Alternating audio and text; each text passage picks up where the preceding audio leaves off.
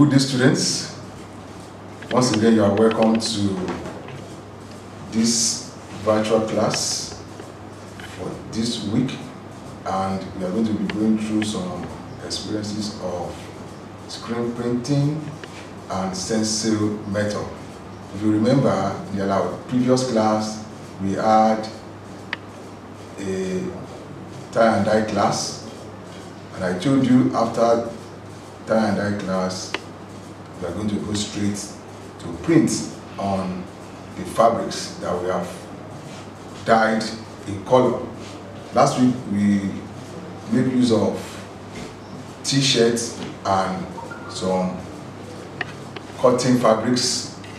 So today we are going to be looking at method of printing. The first one we are going to be looking at is screen printing. What do you use screen printing method for? Is to make your design on your fabrics. Screen printing is the use of a mesh, and through this mesh your design is already made on the mesh, and you force the ink right through this mesh on your fabric through the process of using your screwgee. I have my screwgee. This is what we call screwgee, and this is what we call mesh.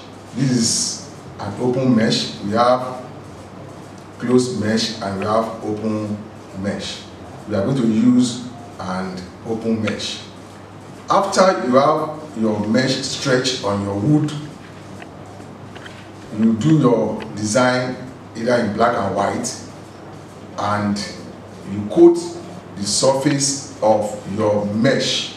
Your mesh comes in a plain format, but if you want to expose now, because of our time, we don't have that time to go through that process, but I will quickly explain the process of you getting your design right on your mesh. Your mesh will come in like a fresh virgin mesh, no design made on it. You already stretch your mesh on your wooden frame. The next thing is take your design, which you have already printed out from the computer, place it on, the first thing you do is you coat your mesh.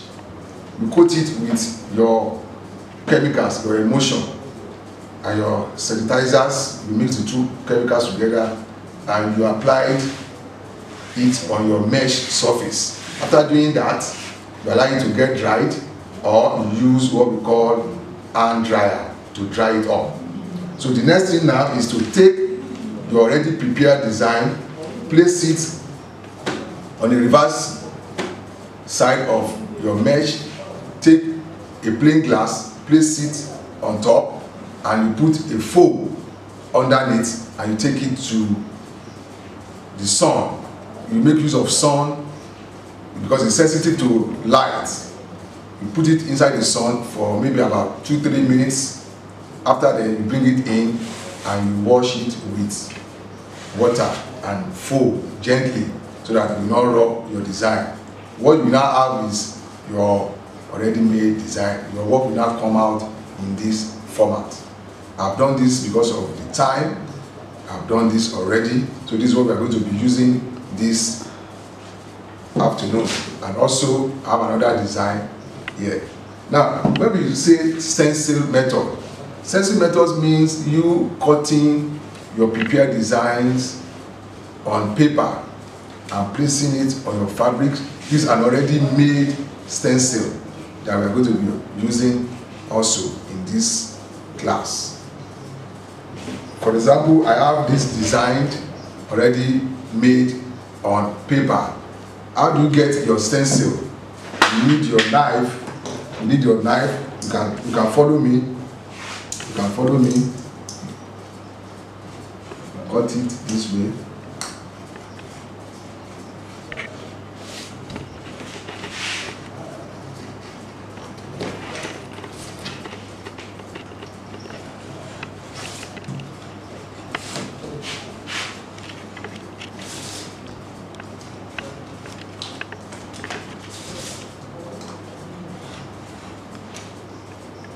I hope you are following what I'm cutting now.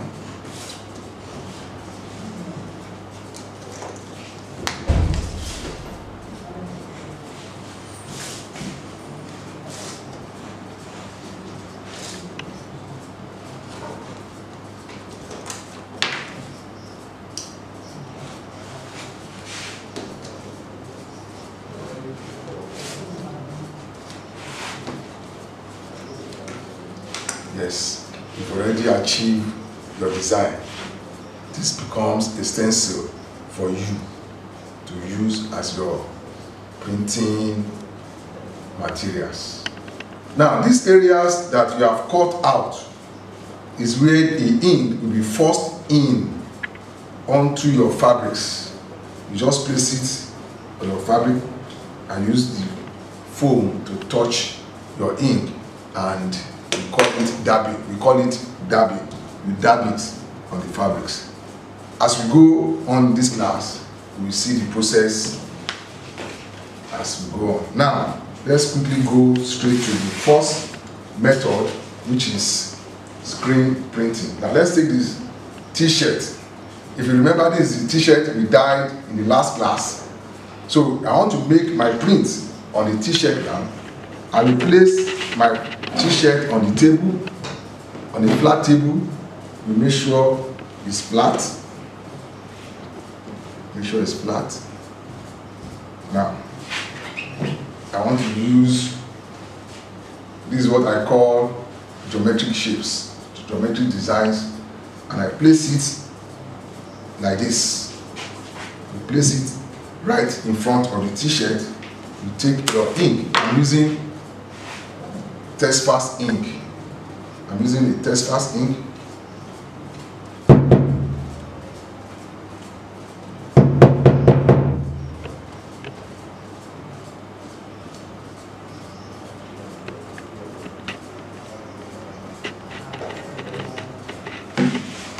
Use a tissue paper to clean your hands so that it will not stain your fabrics. Okay, I have my squeegee now.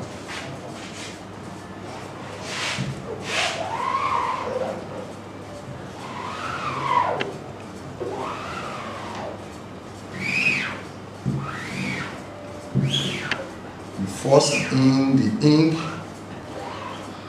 through the opening. The next thing is we remove. At the end of the day, this is what we achieve. You can see. Can you see?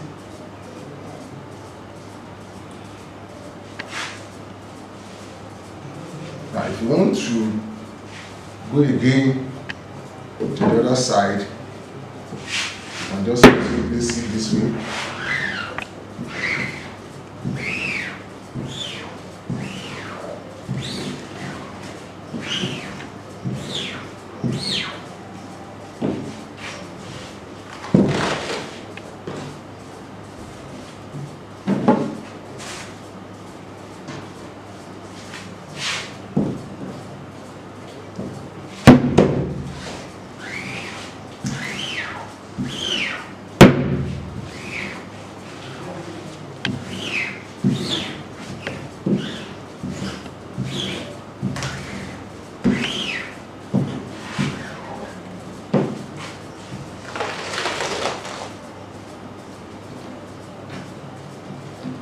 That's it.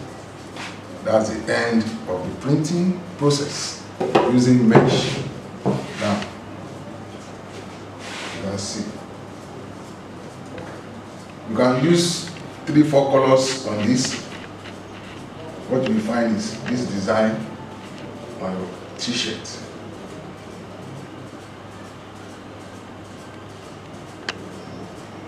So if you remember, we are making use of mesh method. This mesh method. Now, quickly, let's do a kind of quick stencil method on this t-shirt again. I have my already made stencil. I want to use the stencil method. What's the process I call this one? I use what we call dabbing method. You get your ink already, and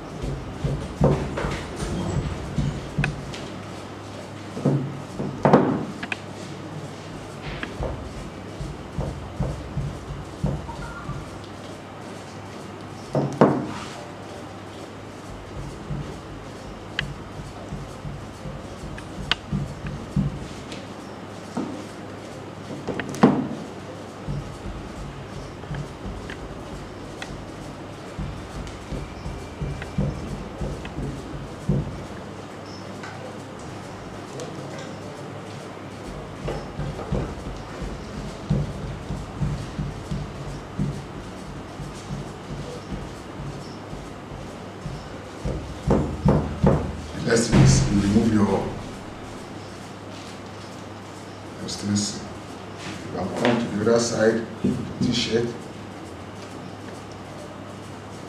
Go to the same process, go through the same process.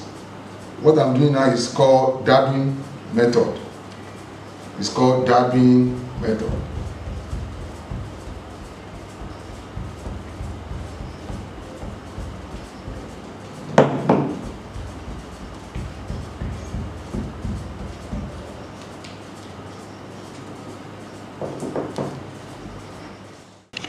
So, as you continue dabbing, you make sure the ink covers the space evenly.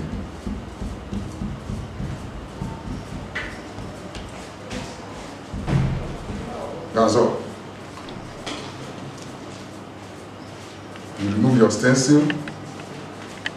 What you now have is this. Can you see?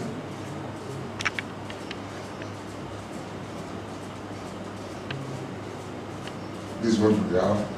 The next thing is lost places. Allow it to dry. Now we are done with the stencil method. Now let's go to we want to print on our last week tie and dye. This is the work we did in our last class. If you remember, this is the product. So, and I want to appreciate some of you that have attempted the assignment. Some of you attempted it. I want to appreciate David Ogundipe, who attempted the assignment. And I think he did very well. I appreciate him. So others, start bringing in your assignments so that others can see. Now, what you do first is place your fabrics flat on the table. Right on the table, you need a flat table. You need a flat table. Remove all materials that can obstruct your job. Now,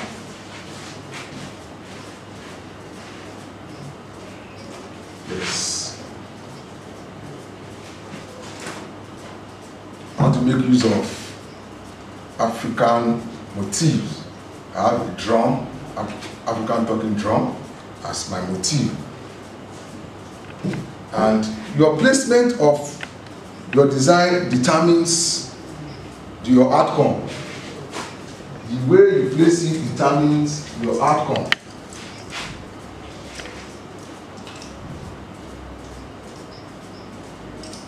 I have my ink.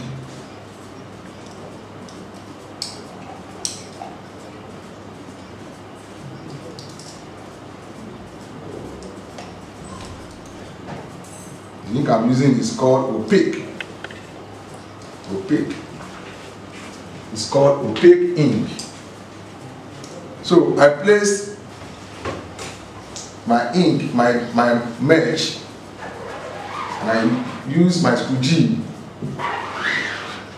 to apply or to force in my ink onto the fabrics. You remove it gently.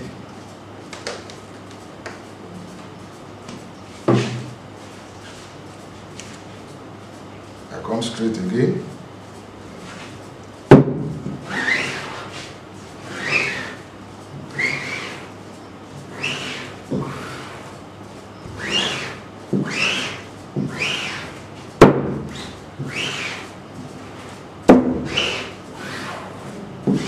I'm forcing the ink through the mesh.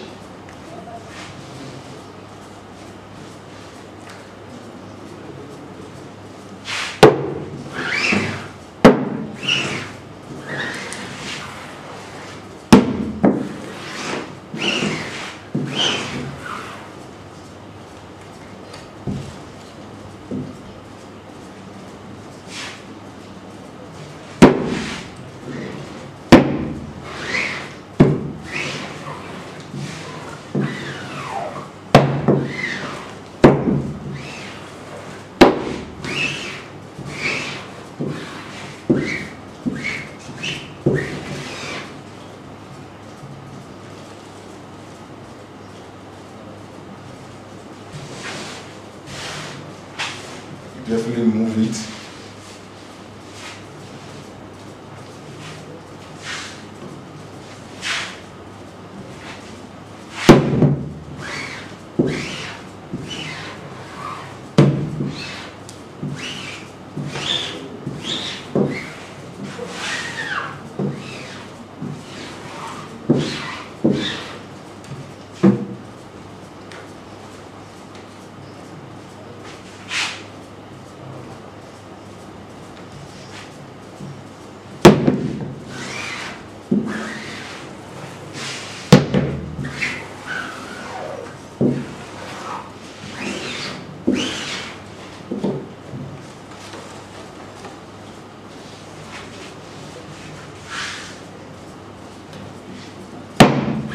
Half drop.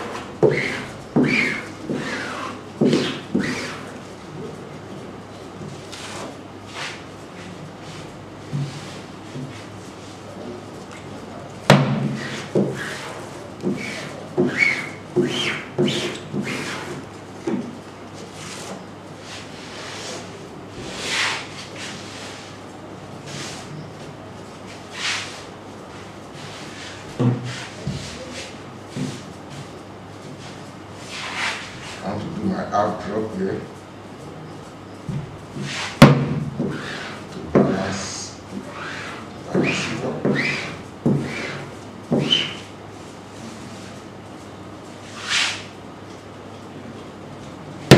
Do a full drop.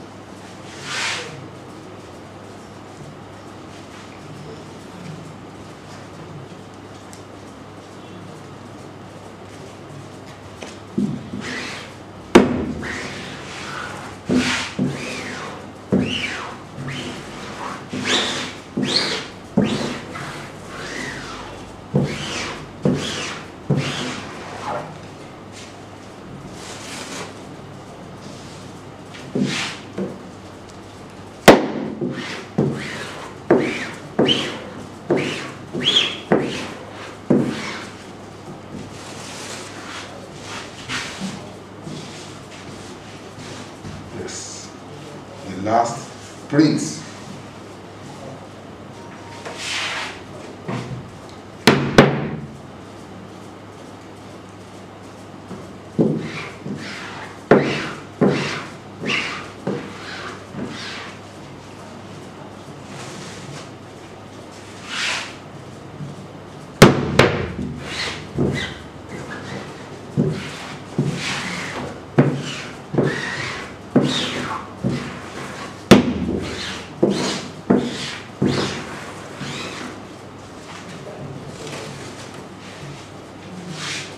This.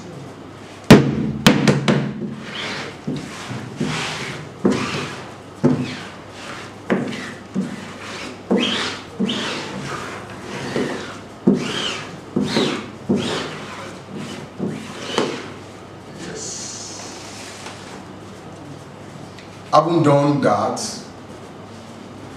having done your prints, the next thing is for you to go and clean up your mesh.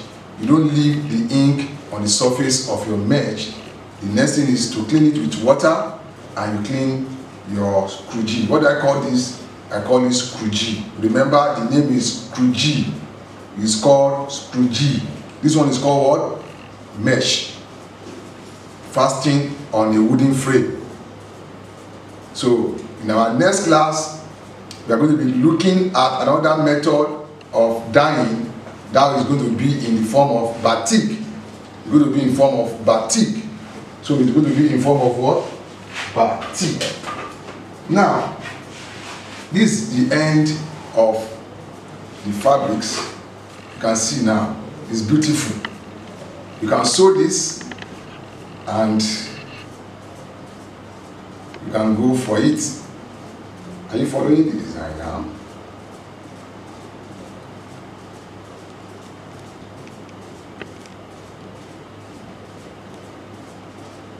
At the end of the day, this is what your finished product will look like. So, in our next class, I've mentioned, or quickly, the materials we use this particular time is called opaque ink. It's better on fabrics.